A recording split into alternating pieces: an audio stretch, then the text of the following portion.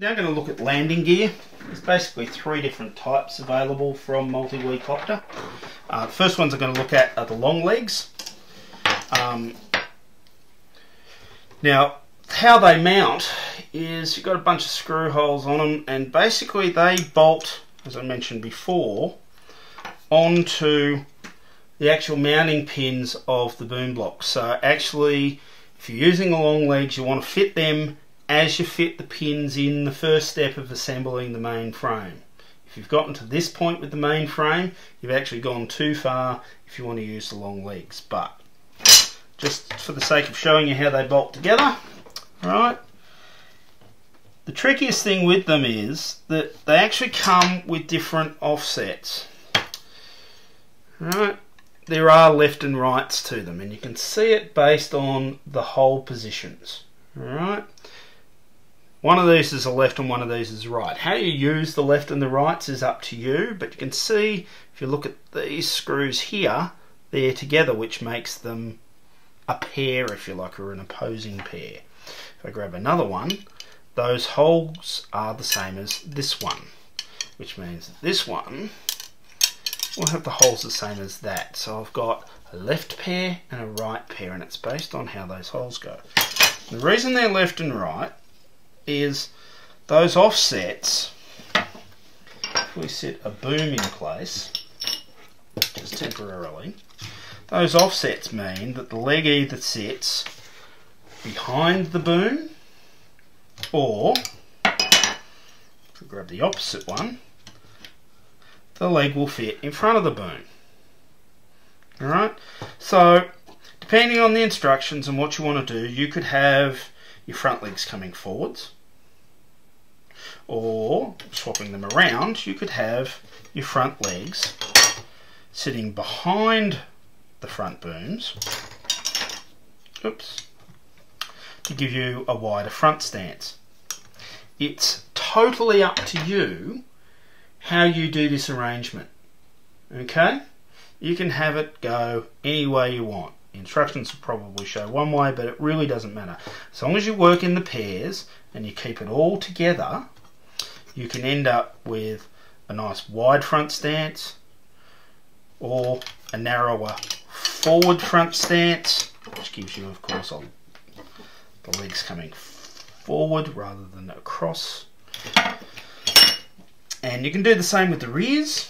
Now on a tricopter, how they mount up is like that. So the rear legs actually sit either side of the rear boom.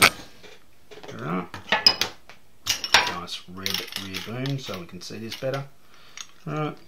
So the legs actually end up sitting either side of the rear boom, like so. Okay. So you need to fit these legs as you fit the pins to the bottom piece, and when you fit the legs you use the longest of the M2 screws in your kit, which I think are 14mm, because they go through the leg, down through the base plate and into the pin. Okay, so you want to use the longest screws you've got. Don't forget you need your Loctite, because it's a metal screw going into a metal stud, and you can play with it.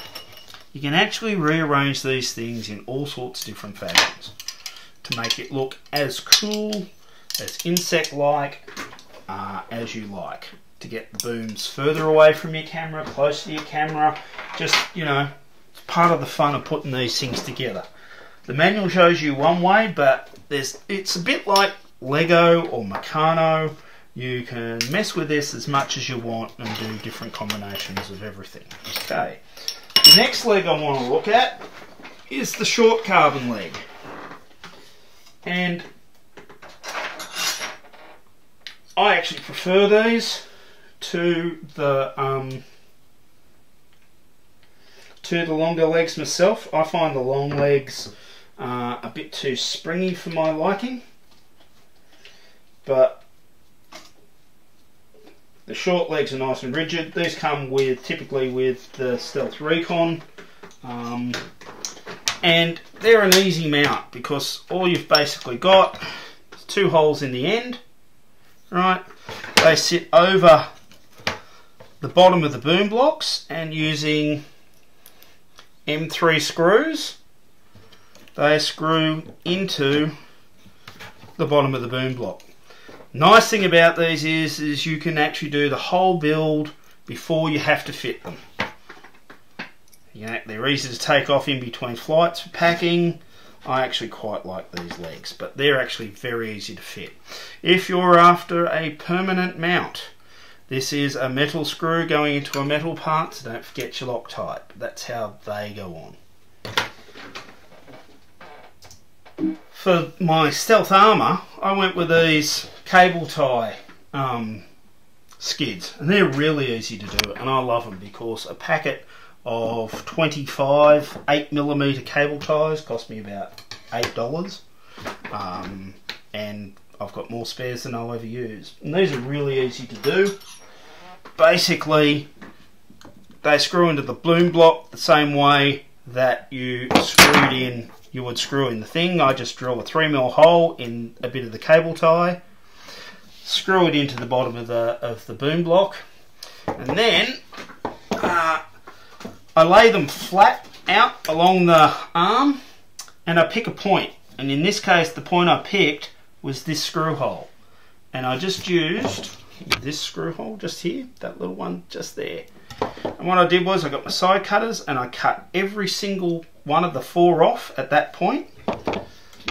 Then I flexed it back to produce a loop and used a thin cable tie to hold it with the end sitting against the bottom saddle of the mount. And that produces a really nice loop. And what I like most about these skids is they have a bit of bounce to them for those rougher landings. And particularly if I'm flying in an indoor venue, little indoor fly, I find these are a lot more socially acceptable than the solid skids because they're not quite as loud when you land on the solid timber floor of a gymnasium.